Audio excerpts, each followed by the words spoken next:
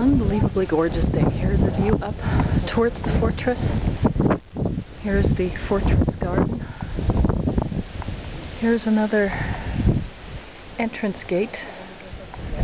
And right where we are here actually is a cemetery. You know, remembrances of all the different villages where there were people that fell during the First and Second World Wars.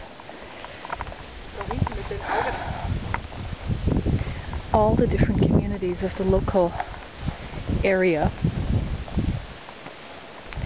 And it shows, for example, that in Passail there were 102 people that fell during the war of 1914 to 18, and in the Second World War, 1939 to 45, there were 131 soldiers that fell, and 3 civilian victims.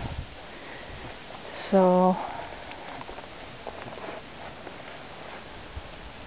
the village of Kobelhof, 48 fallen soldiers in the First World War, 75 during the Second, 1 civilian victim, and it was occupied in 1945. And there were many lootings. So, yeah,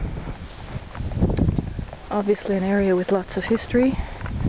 Here we're looking at medieval history, and there's also every day or on a daily basis a show with predatory birds, falcons, eagles, all sorts of special birds. And we're going to make our way slowly up to the fortress.